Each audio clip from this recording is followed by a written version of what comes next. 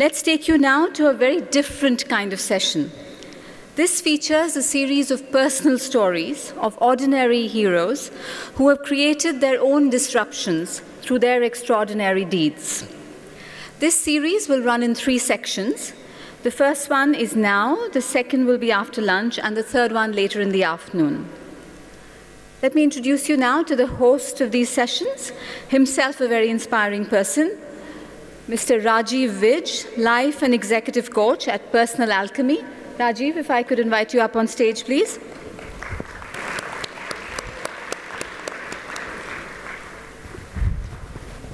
Thank you.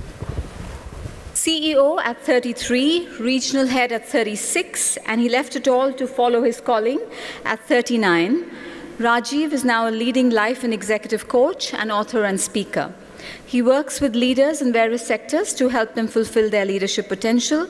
His clients include Fortune 500 companies, large Indian organizations, and social sector institutions. He has recently authored a book called Discovering Your Sweet Spot, which captures his views on the path of personal mastery and transformation.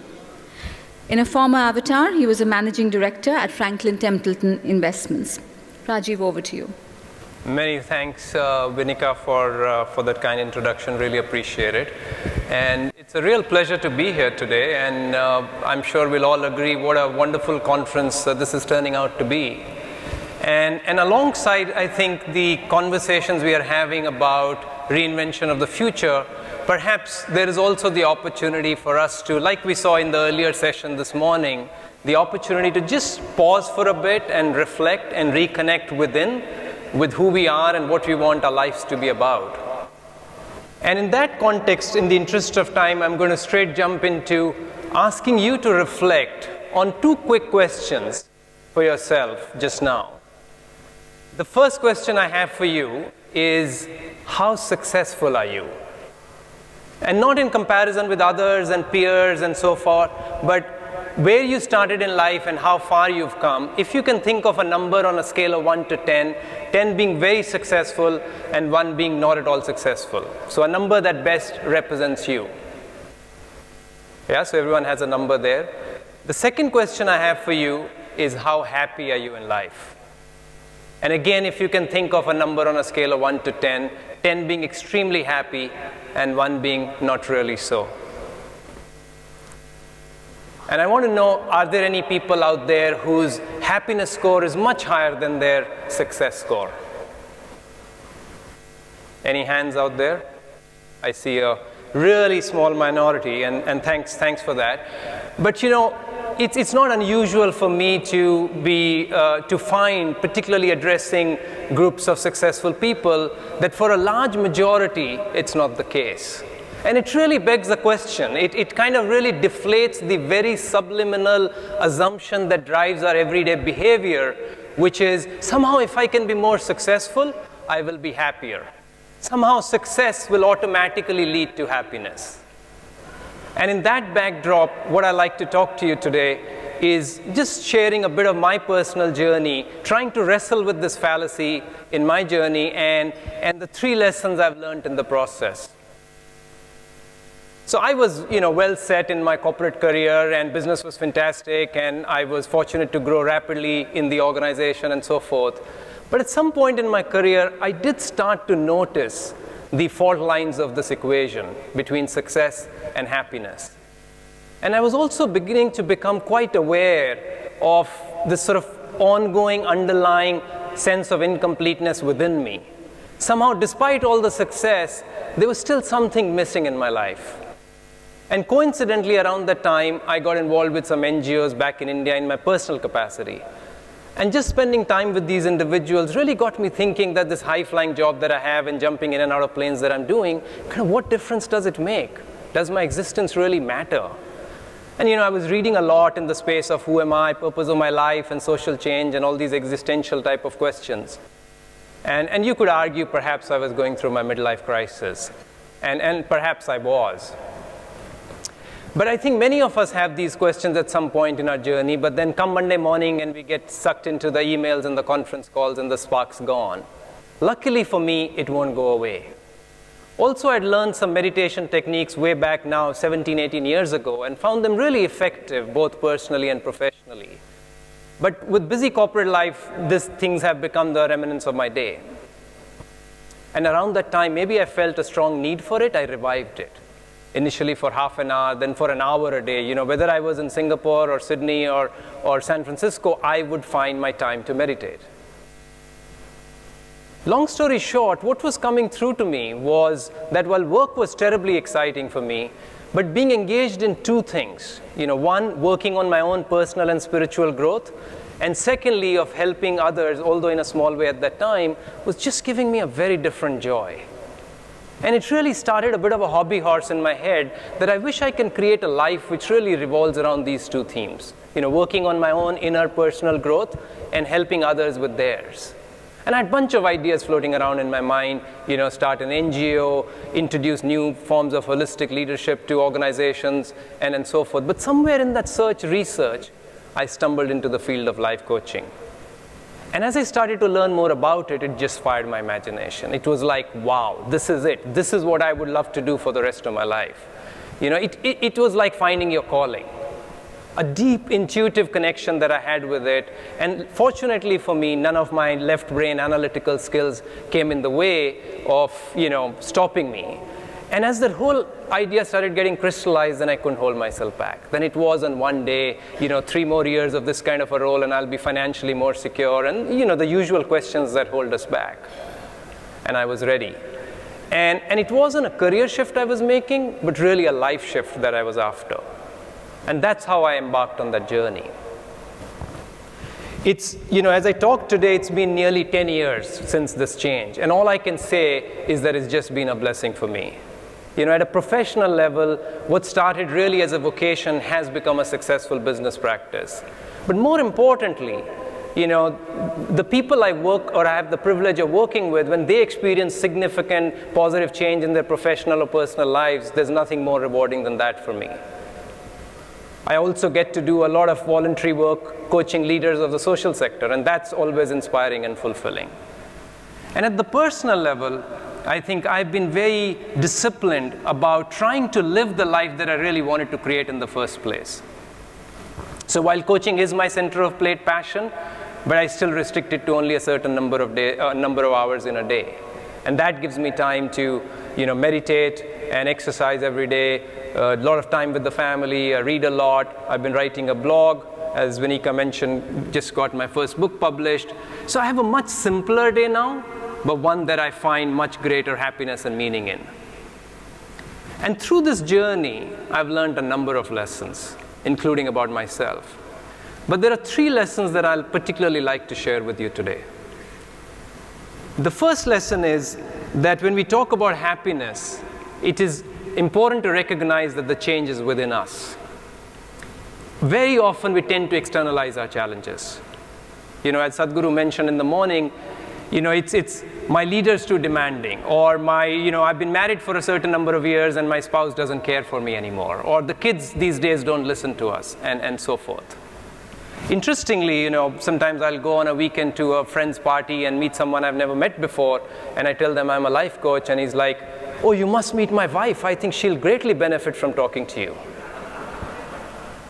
And sure enough, as the evening progresses and I do bump into the wife, she's like, oh, have you met my husband? Come, let me introduce you to him, because I think he sorely needs a coach.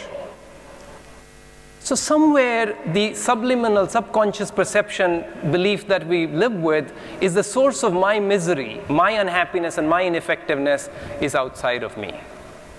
The reality is the change is within us. So the question I would ask is your leader too demanding, or are you not courageous enough to express your needs more fully? Has your spouse stopped caring for you, or have you stopped demonstrating your love?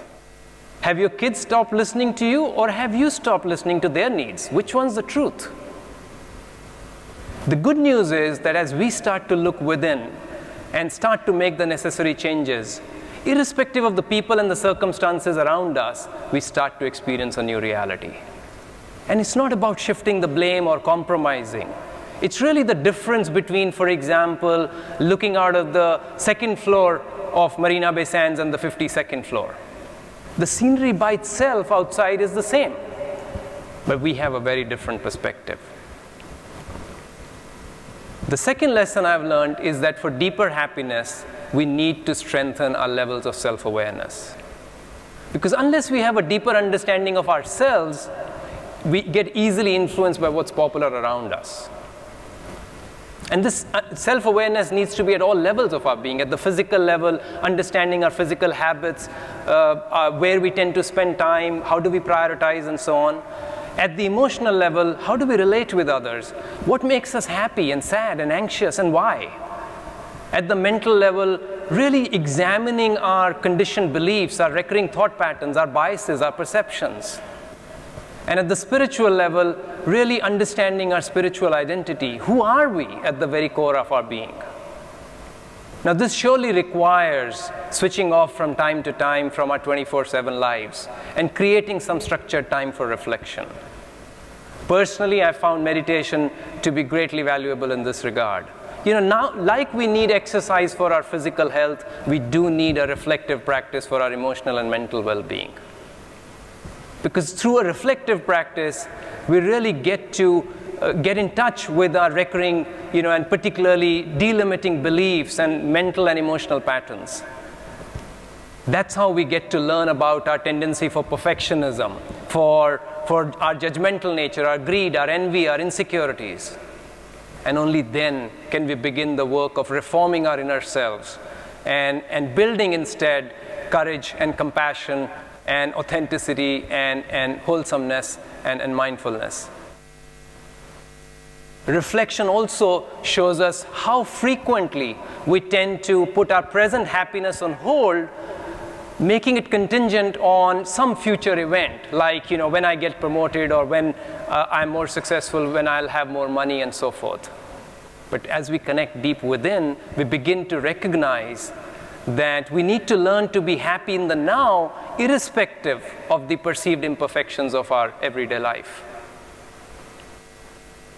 The third lesson I've learned, and this one's been particularly instructive for me, is that for greater happiness and for a clear sense of meaning in our life, we need to build clarity about a deeper purpose in our existence. Working with leaders from diverse backgrounds and from my own personal journey, I've really come to believe that each one of us is uniquely gifted and has a special purpose to fulfill on this planet.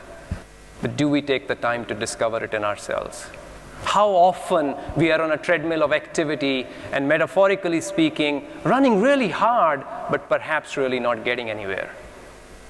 As we relentlessly strive to climb the social, financial, and the corporate ladder, do we even wonder, pause, and question whether our ladder is leaning against the right wall in the first place?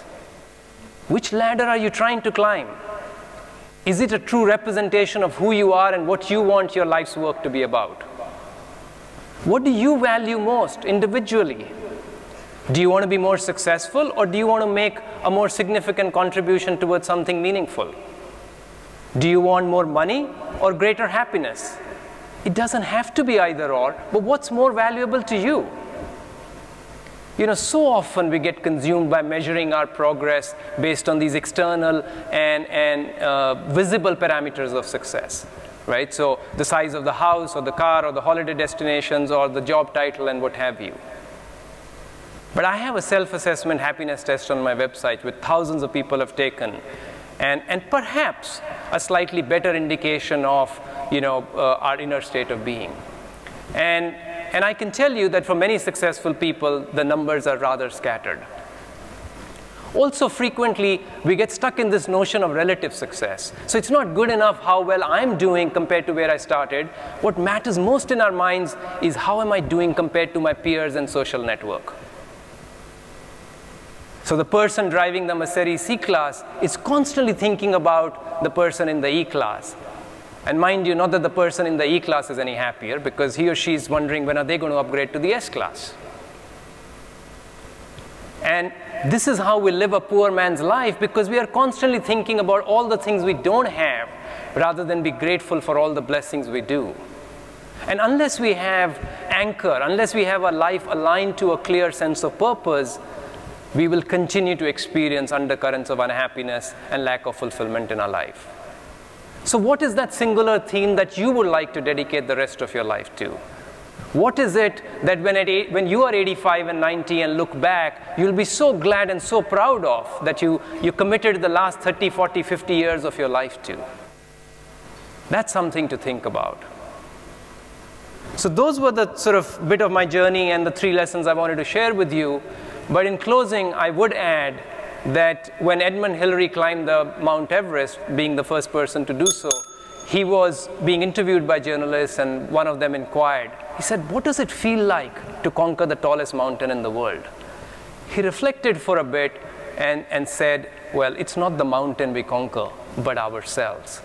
And I think as a final thought, I invite you to consider the opportunity that each one of us has to deepen our self-awareness, to take greater personal responsibility of our thoughts and actions, and live the purpose we were born on this earth for, so that we can all discover that personal sweet spot where we not only experience success, but happiness and meaning too. Thank you.